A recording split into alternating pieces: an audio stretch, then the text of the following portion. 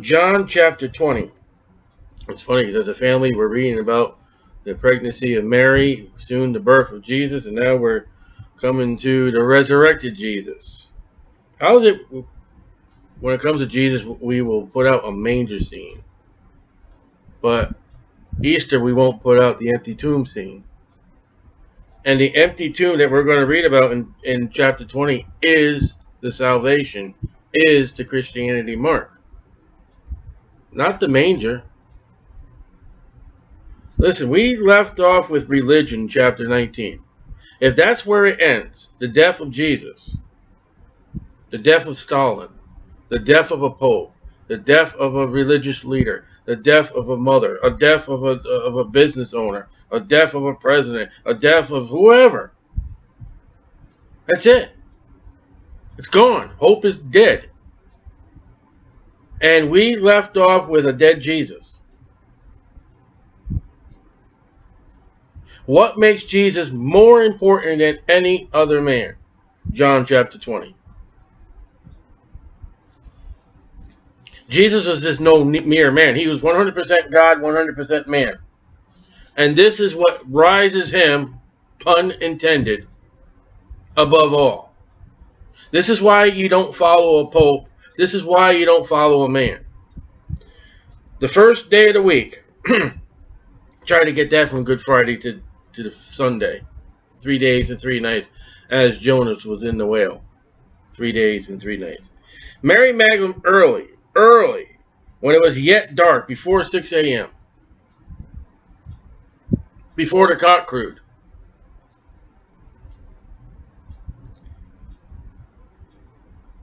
When it was yet dark, onto the sepulchre, and seeing the stone taken away from the sepulchre. Oh, the stone's already gone. Then she runneth and cometh to Simon Peter, and to the other disciple, which would be John, whom Jesus loved, and said unto them, They have taken away the Lord out of the sepulchre, and we know not where they have laid him. The body. The body's gone. Body snatchers. The Walking Dead. The zombie apocalypse. Peter therefore went forth, and that other disciple, and came to the sepulchre. So they ran both together, and the other disciple did outrun Peter, and came first to the sepulchre. He stooping down and looked in. So something like that hole had to been, you had to bend over. Something. Or John's really tall. He stooping down and looked in, and saw the linen clothes lying. Yet went he not in. There's just a pile of clothes. And we're going to see in a little bit with Peter's explanation that they were folded. There's a body missing. Then comes Simon Peter following him and went into the sepulchre. There goes Peter again. Boom, he goes right in. Went into the sepulchre and seeth the linen clothes lie, and the napkin, Zechariah 12:10, Revelation 1:7, the napkin, no, wait, that's the wrong one, hold on. John 11:44, excuse me, the napkin that was about his head. Well, with Lazarus, Jesus says, unbind him. This is something that Jesus could not do himself, like Lazarus. That was about his head, not lying with the linen clothes, but wrapped together in a place by itself. No body. Now I've heard something about this napkin being folded, Jewish custom, blah, blah, blah, blah. I'm not going to tell you what it is because the Bible tells us we're not to follow Jewish customs. It's not written in the law, so it's not important. But there's one thing important, that story will take you away from one important, very reality fact. Jesus is gone. And he left his napkin and his linen clothes behind. Anybody fail to miss something that you would think that it would be a perfect picture for a Christian? Jesus was raptured. He left his clothes behind. Isn't that what's going to happen to us? Isn't our blood and guts and all that stuff going to be... Well, his blood has already been poured out. chapter 19. The body of Jesus is gone. So you know what's going to happen if you were to lay me in a tomb or a coffin or whatever, my dead body? At the rapture, you're going to look in, you're going to see, just whatever you buried me in, whatever clothes. I'm going to be gone like Jesus was gone. And people are going to say, he's not here. I don't know where he went. I don't know what happened to that body. Maybe the worms ate it. But not Jesus' body. Then went in also the other disciple. Here's two people, two witnesses, in the eyes of, in testimony of two, which came first to the sepulchre, and he saw and believed. 1 Corinthians 14:40. The body was gone. John believed. And as yet they knew not the scripture that he must rise again from the dead. Matthew 27:62 and 63. John believed the body was dead. He had no knowledge of what the resurrection was. And yet they saw Lazarus in chapter 11. So they had knowledge. They did not have the knowledge, but they have heard. They've heard over and over Jesus tell them, I'm going to die. I'm going to die. And on the third day, I'm going to be resurrected. He said it over and over and over, and they still didn't get it. Here's that moment they've been waiting for. Here's the moment that seals my salvation. He's not there. And he hasn't been stolen. He hasn't been manhandled. We're going to find out in a minute what happened to him. Then the disciples went away again unto their own home. There's no joy. If they had come to realize what just happened, all to what has happened, man, like John and like Paul and Silas in that prison house, they'd be singing praises. But they just, okay, done, over, let's go home. But Mary stood without at the sepulchre weeping. Mary stayed. The two disciples going, she's staying there. He just not just looking over at her. Let's go down. And as she wept, where'd you see that before? Wow, we're going back to Lazarus' funeral. You see God writing to us. You see something else important? Scripture with scripture. She stooped down and looked into the scepter. Again, that scepter is. She was at the only entrance to the sepulchre.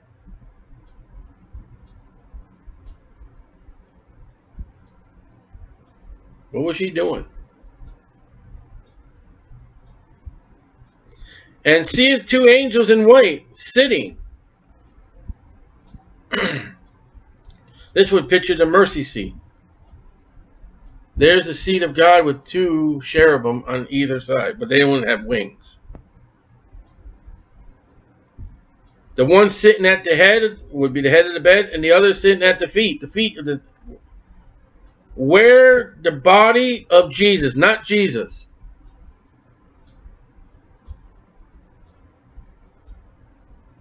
So when you go to a funeral, you say, oh, that's Jim. That's the body of Jim. Jim is either in glory or Jim is burning in hell.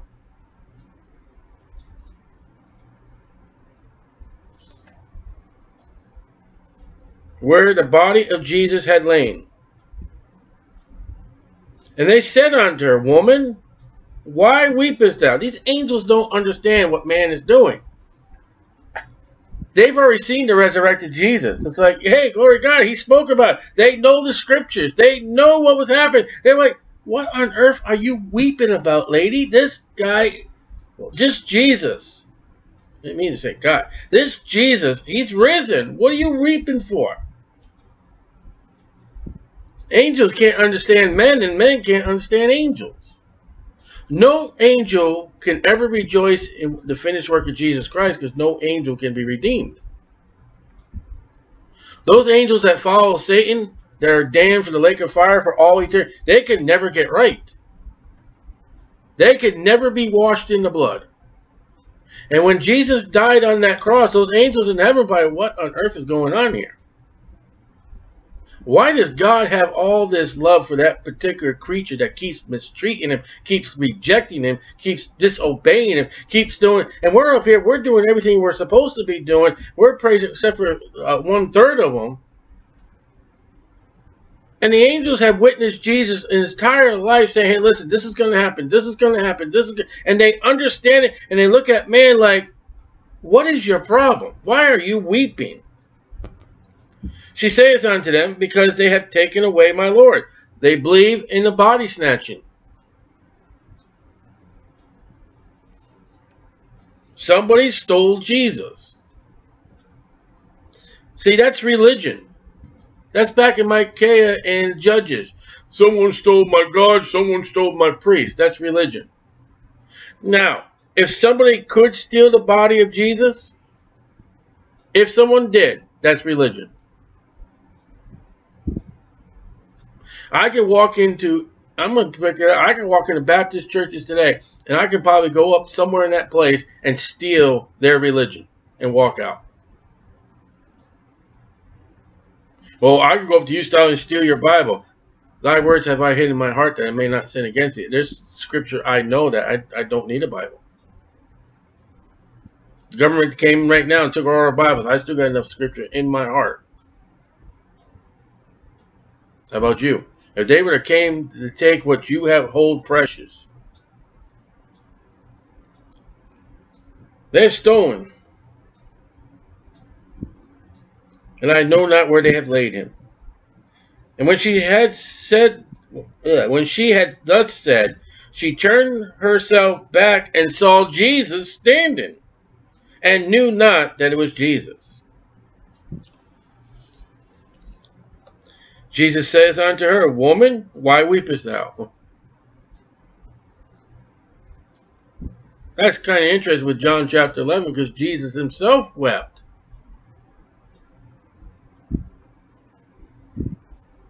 Whom seekest thou? Really? I mean, she came, but she stayed. She stayed in mourning. She wasn't seeking anybody after she realized the body's gone. She had come for Jesus, but now her hope is gone. So she just stayed by and was in tears and mourning. She supposing him to be the gardener. Genesis 2:8. There's your second Adam. In a garden with a woman and angels. Man, if the Jews would have had to believe that he was the Messiah, can you imagine how glorious mourning this sepulcher would have been? This would have been the beginning of the millennial kingdom. And perfectness. Said unto him, Sir, if thou hast borne him hence, hast thou taken somewhere else, tell me where thou hast laid him, and I will take him away. Like Joseph of Arimathea, she wants the dead body of Jesus. Jesus says unto her, Mary. She turned herself and said unto him, Rabboni, which is to say, Master. There's that Master. Those rabbis had the people calling them Master. You walk into church, and here's what you say, Pastor such and such, brother such and such. You will walk into their synagogue and say, Master. You know what that meant? That meant, as far as the title goes, I'm in charge of you. You do what I tell you to do. I control you. That's what it means. But for Jesus, it's the title that he is God, control of all things. Everything goes by the order of God, even Satan. Job 1, Job 2. Satan may be running around. Satan may be our enemy, but he still has a master he has to answer to. Praise God on that. He said, why hasn't Earth been bombarded by big asteroids like the movies and the people say the Earth's going? Because God said to those asteroids, don't go in that path. Haley's Comet's supposed to be coming back again. I read something about it. Why hasn't it? Because God says, you just stay on that path I put you on and don't get out of it. But when the master of all creation during the tribulation period lets it all go, it'll all go. Jesus said unto her, touch me not. Get this now. For I am not yet ascended to my Father. Don't touch me. I have not been to the Father yet. Isn't it interesting Jesus did not show up to Peter? Why? Well, you're one of them. I knew him not. I have no idea that blah, blah, blah. Cussing, I don't know him. That's why Jesus didn't show up to him. John had already seen the glory of the cross. Maybe if Peter and John would have stayed around with Mary. But it's interesting because, let's see. Let's jump down real quick. She said, don't touch me. I have not ascended to my Father. And verse 19, he shows up to the disciples. And another gospel says they touched him. From that Sunday morning, it doesn't really give us the time in 19, 20, 21, what time it is. But that same day, the same day at evening, after about 6 o'clock, 12 hours, less than 12 hours, Jesus has ascended to the Father and returned back. That's a quick trip.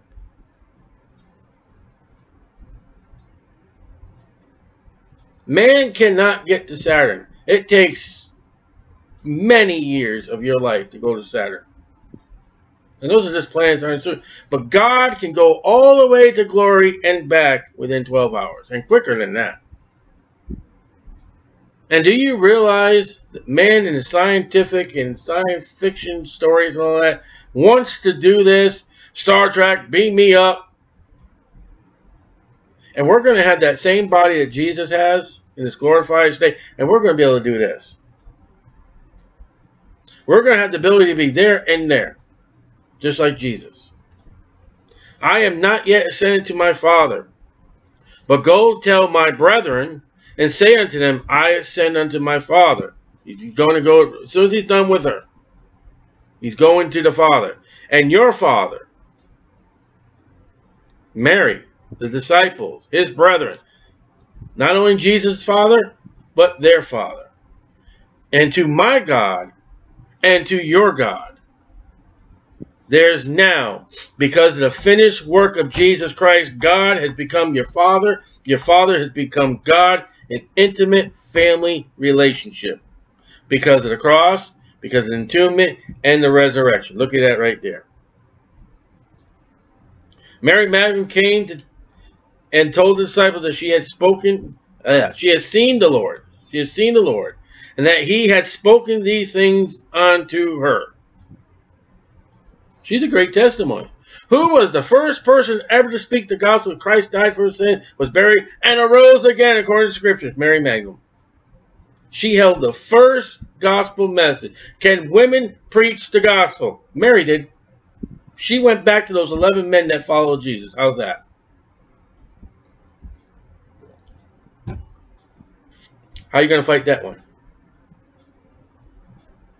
I know a woman, or I don't know her personally, but I've seen her work in England. Is it wrong? She's proclaiming the gospel. What does it say here? She went back to a group of men. Now, was she older than those men? Were those men older than her? I have no idea. But she went by Jesus. Jesus told her, go to my disciples, males, women, go to them and tell them the gospel.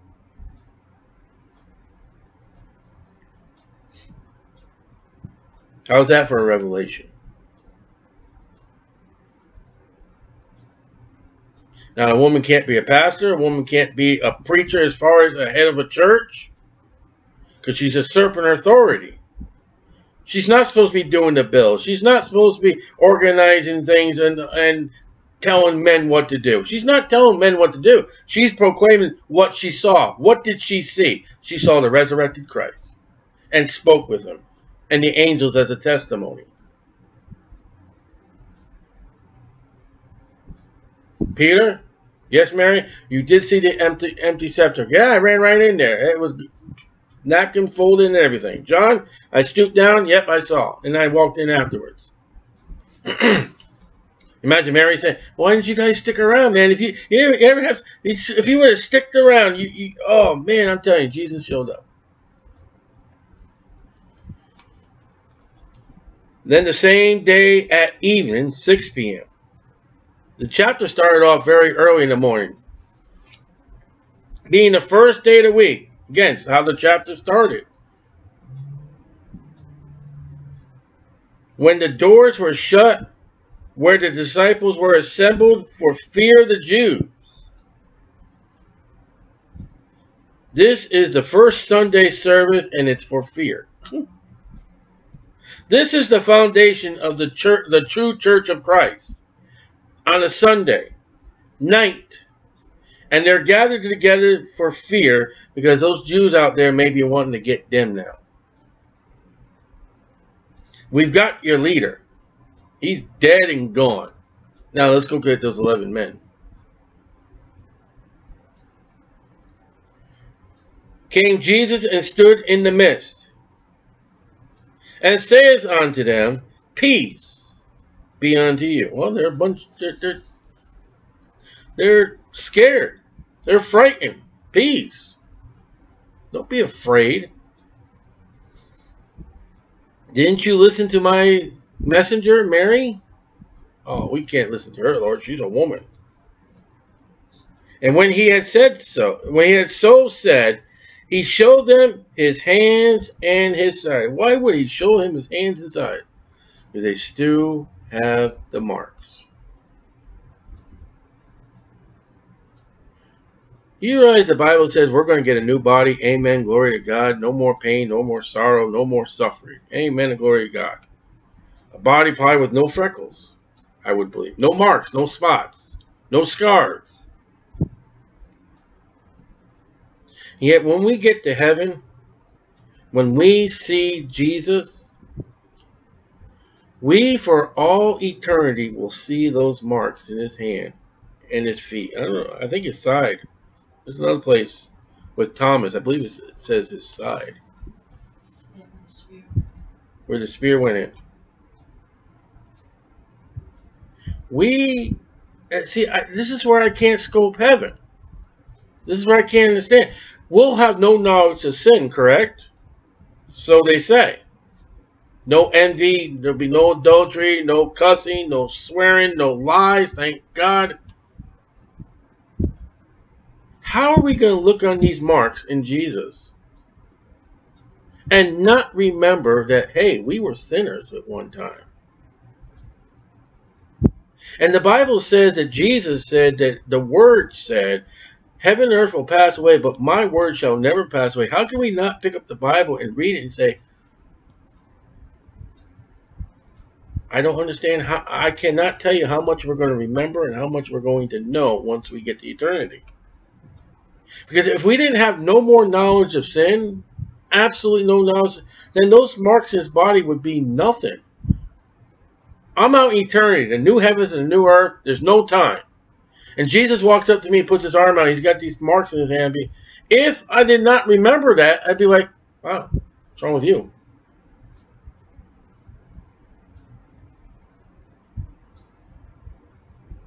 So there's got to be something, and I don't know what, that when we see those hands and those feet, That was because of me.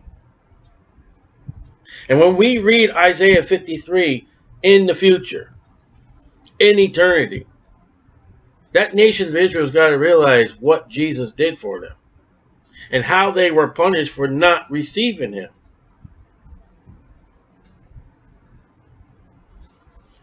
Then were the disciples glad when they saw the Lord. Then said Jesus to them again, Peace be unto you. As my Father has sent me, even so send I you. What did God send Jesus to do?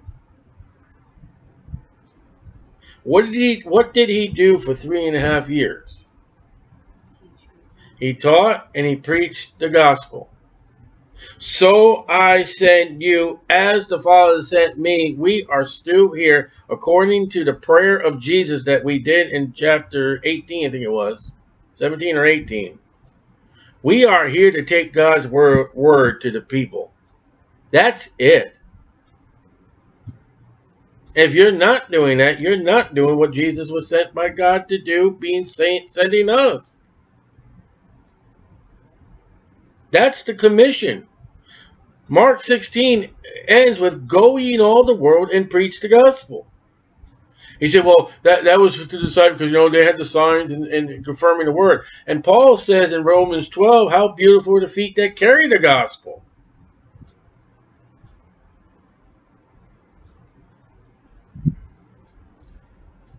And when he had said this, he breathed on them and said unto them, receive ye the Holy Ghost.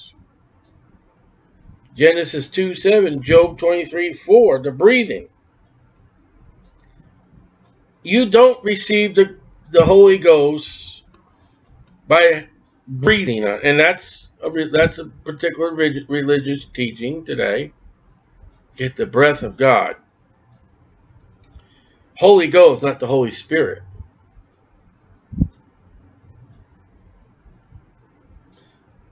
We receive the Holy Spirit that abides in us, not by breathing, but by faith in the gospel of Jesus Christ. He died according to the scriptures, was buried, and rose again according to the scriptures.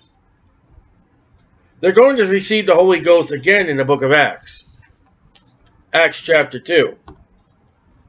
So that's where you get this false teaching. And you got to keep receiving the Holy Ghost over and over and over. And this is where John is, well, Acts chapter 2, this is where John's been. He shall send the Spirit. He shall baptize you with the Holy Spirit or with fire. Now we're getting to the point of salvation. In order to be saved, you've got to get the Holy Spirit. That's by the gospel. But he's talking to the 11 in the upper room, and there's no one else here. There's no Jews. There's no, listen, they're fearing the Jews. There's no Gentiles. The disciples. The beginning of the commission before they go actually out and do something. Jesus gives them the Holy Ghost. Whosoever sin ye remit, they are remitted unto them. And whosoever sin ye retain, they are retained. That is the Roman Catholic teaching verse for the priest to use with your sins when you go into the closet. Right there. But he's not talking to Roman Catholic priests. He's not talking to priests. He's talking to 11 disciples who just finally got the truth. They're newborn babes. How old are they? An hour old, would you say?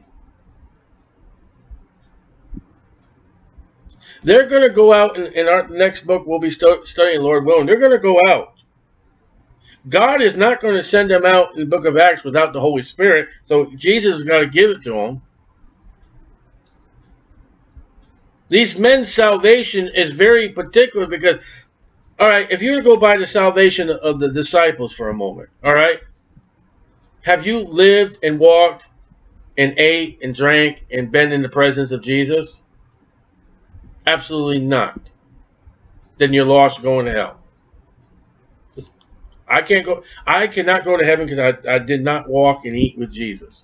How's that?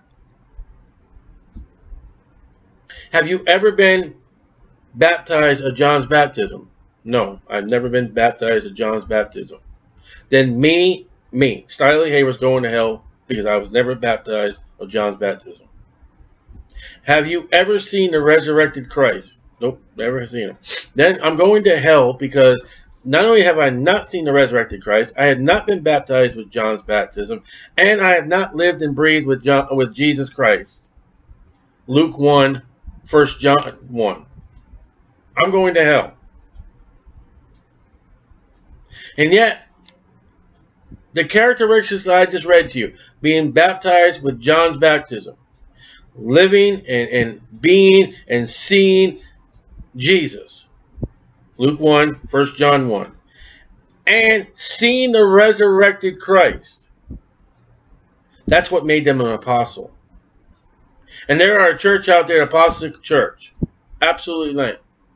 In order to be an apostle in the book of Acts, you had to have John's baptism, you had to live with Jesus, you had to see the resurrected Jesus. These disciples have now become the apostles, and being the apostles that no one else can be once these guys die out,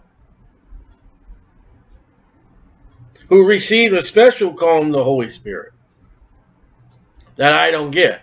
See, I am saved today. I am not going to hell because I was John's baptism, seeing Jesus and the resurrection. I am not going to hell because I have believed on the Lord Jesus Christ, the gospel. That is the church age today. I am not an apostle. I cannot be an apostle and never be an apostle. I could be a disciple, but I cannot be an apostle. Now we got a problem. What about Paul? Paul, the Bible even says, and Paul says, the apostle Paul. How can he be an apostle? Well, first of all, let's break it off backwards. Did he ever see the resurrected Christ? Roll the lesson. Okay, boom, he's got that one.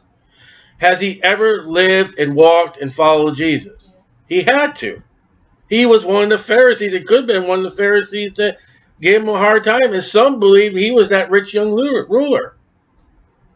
All right? Could Paul have been baptized of John's baptism? Absolutely.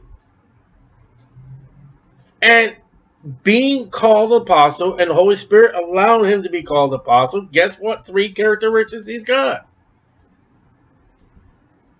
So, your question, if you were to ask, what is an apostle different from a disciple? Okay, the Bible says, if I forsake my family, don't want to love the Lord, don't want to do right by the word, and people and Christians and everything like that, I want to follow Jesus and do right, I can be his disciple. Now, what's the difference of growing to be an apostle? Can I ever be upframe into the corporate ladder grown of being an apostle? No. Because an apostle in the Bible is, again, John's baptism, living and seeing Jesus. Read Luke 1. He says, we have been with him. We walked with him. 1 John 1 says that we've beheld him. We touched him. And then seeing the resurrected Christ. We can't do that. And yet, when you go down where we live, 2 miles, and there's apostle, I can't say their name, apostle, whatever they call it, church. Impossible. So, when we read chapter 20, I get rid of that apostle religion. Because I am a Christian by what? The resurrected Christ. I am not an apostle because I don't follow what an apostle is.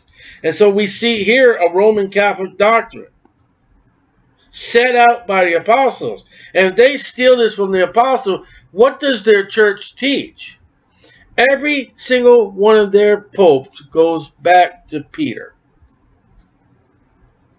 So you see what the Roman Catholic Church has proclaimed themselves to be? The apostles. And once the last apostle dies, it gets to the point where that final apostle, when he died, the last one that saw the resurrected Christ, the last one that walked with Jesus and lived with Jesus, and the last one that was baptized with John's baptism, once that guy died, the apostles died. There were no more. And there are plenty of other apostles besides Peter, James, John, and Paul. And we have a church here, the apostolic accession, which means Now, I say we can trace our salvation back to one of the apostles, one of the disciples. It's true. But I am not an apostle because of that. I'm just saying my tree roots of Christianity goes back to one of those 12 men. I'm counting Paul. But I have no power. I have no authority. I have no spiritual powers because I come from them. I found out that I got a family member in my family, came across as a pilgrim and sold booze and other junk. Are you going to say because of what that guy did, I sell booze? Absolutely not. He's just in my family. But the Catholic Church has gone one step up and say, we have the same power. I have no powers as the apostles. I have Jesus. That's enough. I have the same resurrected Christ. I still have the same Christ that's God and God is Christ. But I have no powers. I have no Mark 16. Even though I am told to go into all the world and preach the gospel, I have the word of God. I don't need to confirm it. It's already been confirmed. How much blood has been shed since Jesus died on the cross? And Jesus even went back and named all the ones that died in the Old Testament. From Abel to, I forget that priest's name. Zacharias. I can't remember that name. Should have named my boy that name. Then I'd be able to not remember his name. Never remember that name. So you see, look at all the religions. And yet there's one salvation. And I had a point in my life, verse 23, I believed that the priest could do that for me. The apostles had that power.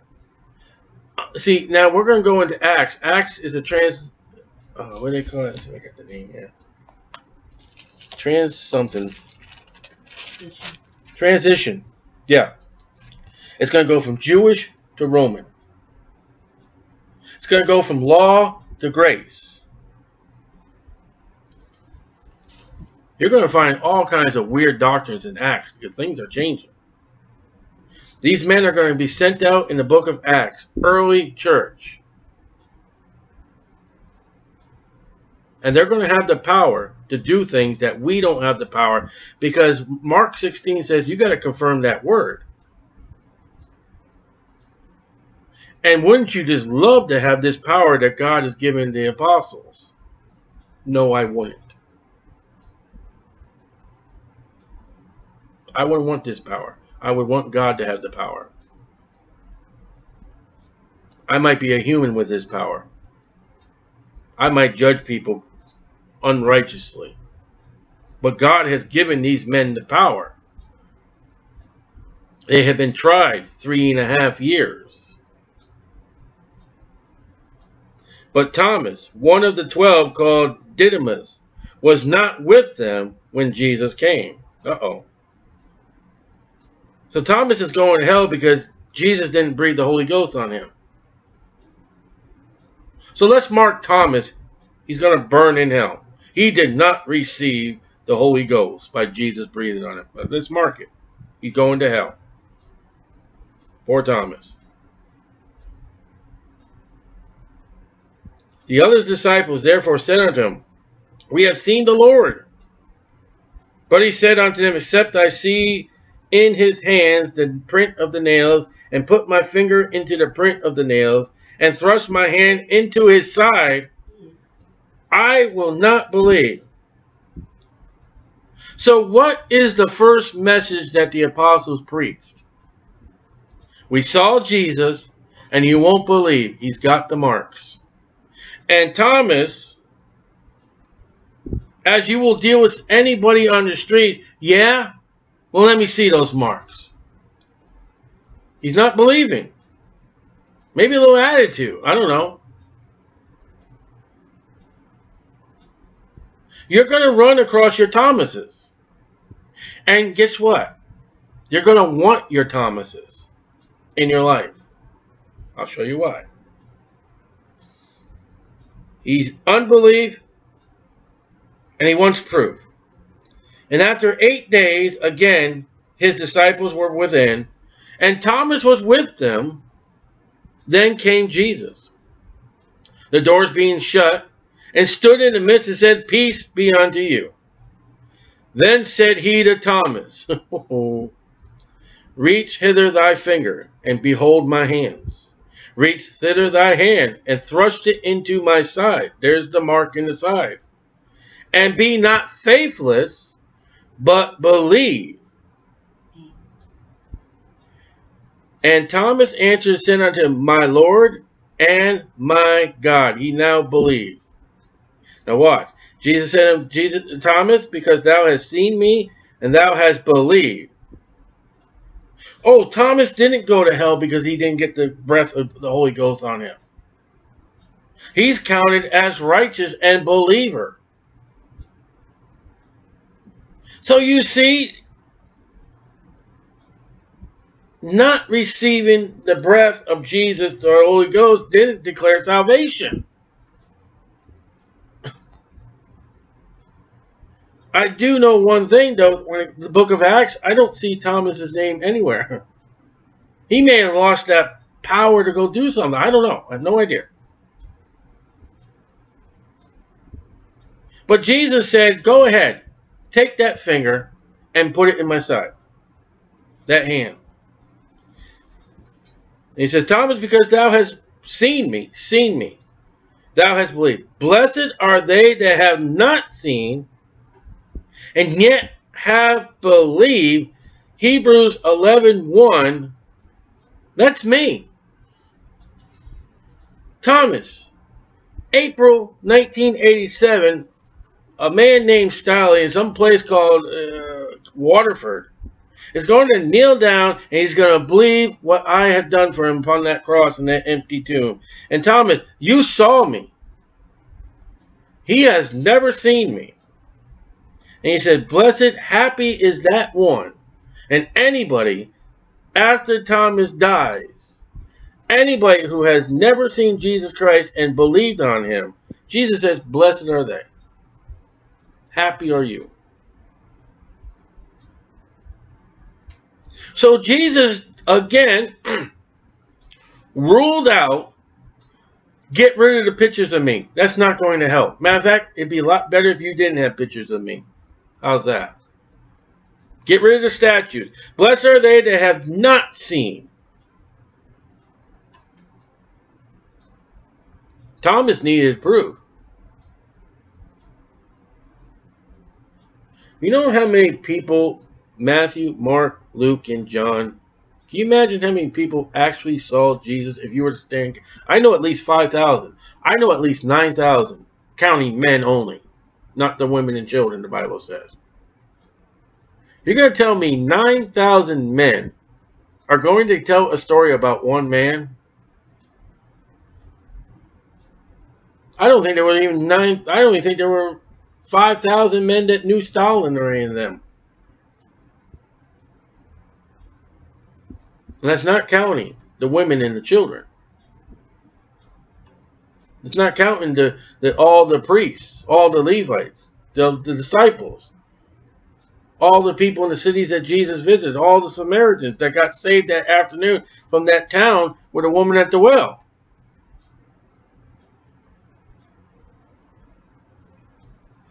I believe because of the word, when I read the word. Thomas needed to see the handprints in the side because he don't have the word. Though he heard the word from the disciples.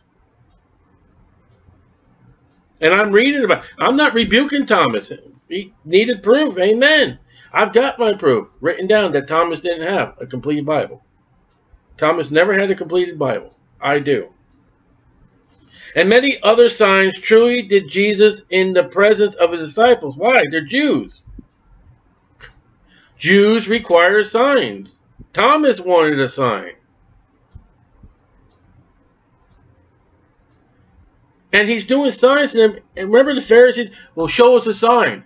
He's doing things for the disciples that he couldn't do for the unbelievers. Which are not written in this book. So there are more things that happen with the life of Jesus that has ever not been recorded yet. I don't know if they're recorded in heaven. But these are written. These, what? The entire Gospel of John is written. Every word that John wrote in his Gospel are written that ye might believe that Jesus is the Christ, the Son of God, and believing you might have life through his name. So why do I open up my street preaching message with John 3:16? These things are written that you might believe that Jesus is Christ, the Son of God. This gospel was written for people to believe on Jesus.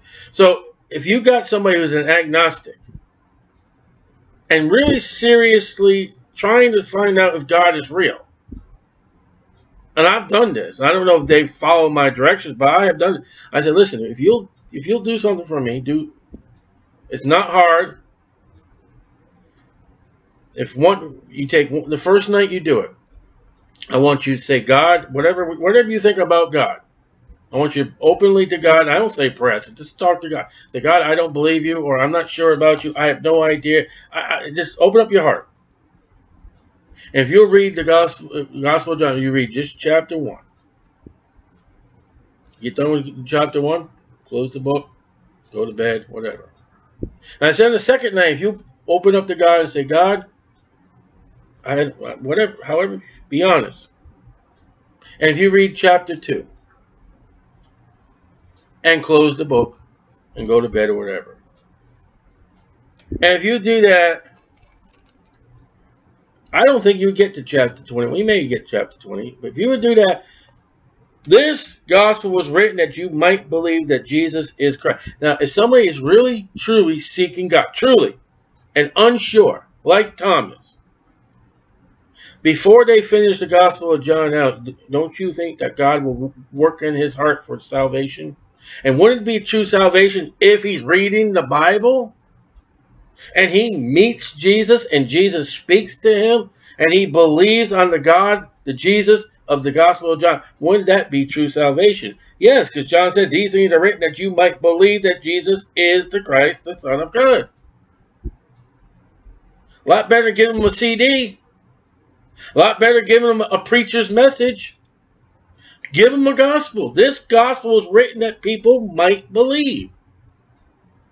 Luke, we read, Luke is a presentation in order, he said, with extra stories that we don't find in the Gospels. To prove to, I forgot what, Theophilus, and a history documented account by official doctor, official person of that time, the account of Jesus Christ. Matthew is written for the Jewish people, that this is their king. This is their Messiah.